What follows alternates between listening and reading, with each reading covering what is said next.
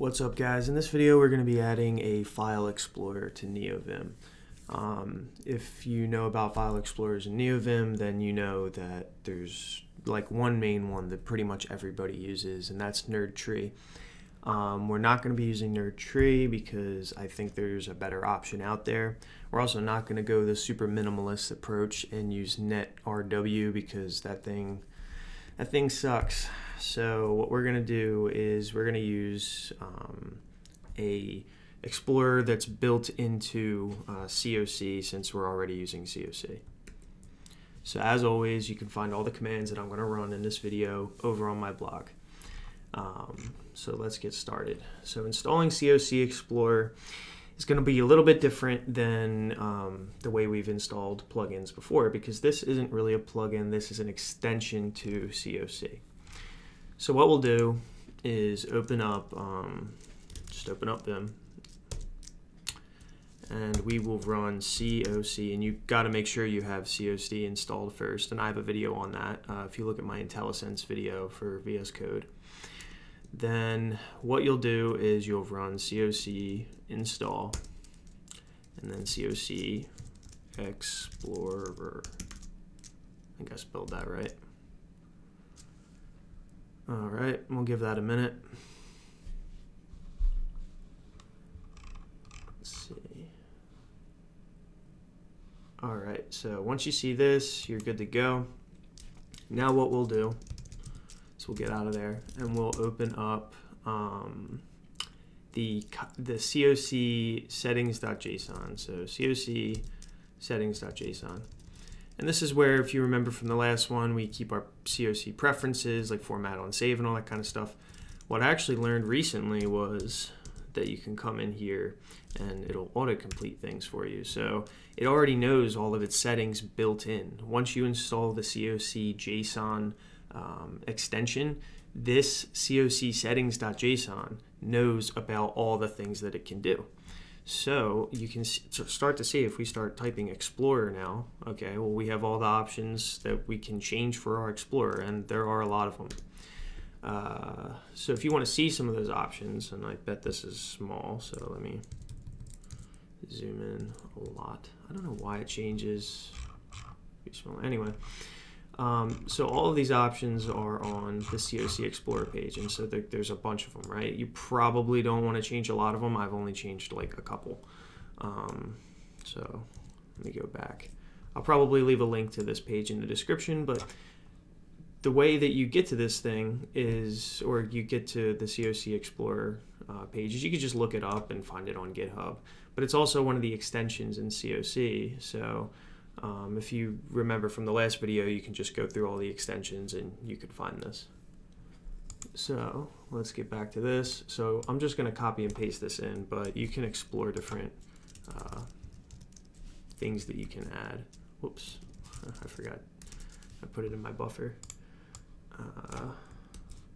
Let's go over here. All right, and we'll just indent this. So it's like that. Actually, I think what was wrong was it should be like this. There we go. All right, we'll save that. And so what did I add? So default, the Explorer width when you open it opens at 40. I changed it to 30 to make it a little bit smaller. I'm also enabling Nerd Font. If you have Nerd Font installed, then I'm pretty sure all of this will just work for you out of the box. And essentially that's just going to get us nice icons on the side. And preview action on hover. You know what I'll do is I'll set this to true first so you can see what it gives you. So maybe you want that, right? Honestly, I think it just kind of gets in my way. And then I'd like to be able to toggle it with like a key, but I don't think they give that option yet. And then just a couple sane defaults that I just think make using the tool a little bit easier. So V for V-split, and enter, this CR stands for enter. We'll just open it like normal instead of CDing into it. All right, the next thing that we'll do is we'll open up our plug config for COC. And we're just gonna add any COC extension that we add, we're just gonna add it to this file, right? So if we ever wanna get rid of COC, we can just like nuke this file and call it a day. Although I don't foresee myself getting rid of this anytime soon. So actually, instead of typing that out, we'll just copy and paste this into there. And then I'll explain what these commands do. The first two are very simple. to understand. So now this first one, when you press space and then E, what it'll do is open the Explorer. When you press space F, it'll open the Explorer in floating mode, and I'll show you what that looks like. And then this last command is just so, okay, when you close all of your buffers and all of your windows and all that good stuff, and when COC Explorer is the last thing that's left, close it automatically. So that's what that does. All right, so let's save that. And now everything should just work. So let's open up, I don't know, init.vim. Now we can type space E, and here we go. So you can see this thing here, this little like preview. This is what I set to true a second ago. And by default, it's true. And it gives you some interesting things like time access and modified time period. I just find that it gets in my way though. So it's just, I don't know, I'd like to see it, but I'd like to just press a button to see it or something like that every now and then. So I end up disabling that. So I'm gonna go in here really fast. And the preview action on hover, we're gonna just set it to false. All right. Now, so next time when we come in here, that'll be false. Now, also you'll notice these guys over here, this M, M, D, whatever. What this is it's Git integration. So M stands for modified, D stands for deleted. So I deleted something out of here since my last push. A will be for added, a question mark I think will be for unstaged. You can find all of that in the docs. So if you go down here and you look for like Git icon, and you can set your own Git icons, right? Like Git icon added is a capital A, deleted is that capital D. Renamed, you'll see an R. So if like I rename a file, copied, unmerged, so on and so forth, right?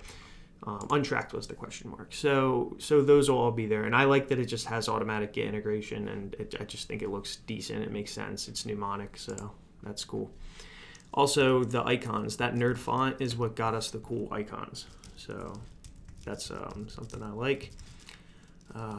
Trying to think what else. Oh yeah, what's cool about this too is the buffers here at the top. So like you can see your buffers, you can open them up. So we can already move between, well, I'll get to that in a second, but we can already move in between our buffers. Like when we're in here, we can just press tab and move between our buffers, right? But an easy way to delete like a buffer that's open and you don't want to see it anymore is you just press D on it and then it got rid of it. Now it takes a second to refresh, but yeah, see, now it's gone. I think it also, that 4 definitely stands for something. I think it maybe is the amount of lines that I added or something. I don't really know what that 4 stands for. Now, something else that this thing does, because this thing does a lot of things, is you can press tab and get all of the options to do things. Like you can add a directory, add a file, CD into one of the directories to make it the root, collapse one, do all these things, right? So just press tab and it'll open up a fuzzy finder for things that you want to do. So I can start typing like add file, all right? And then it'll ask me for a file name, and then I can just enter the file name and, you know, put a file in if I wanted to. What else? Yeah, so here's another one, because this thing really does a lot of things. So we'll go into mappings.vim, why not, right? And let's add some nonsense in here and save. All right, now it's letting me know that there's an error in here.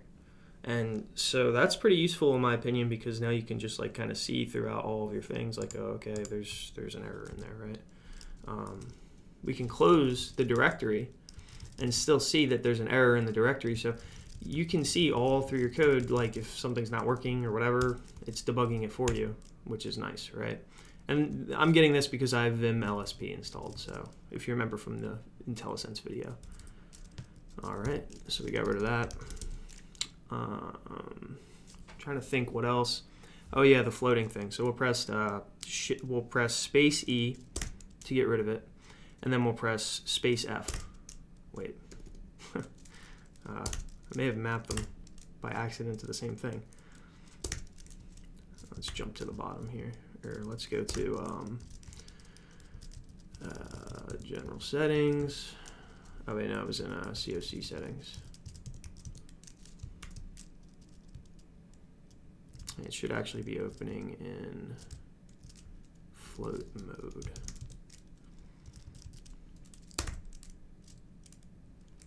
Preset floating not found. Okay.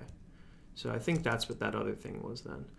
So then the other option is to, if you want to add floating mode, is you can come up here, and it looks like they give you this thing here, right? So if we take this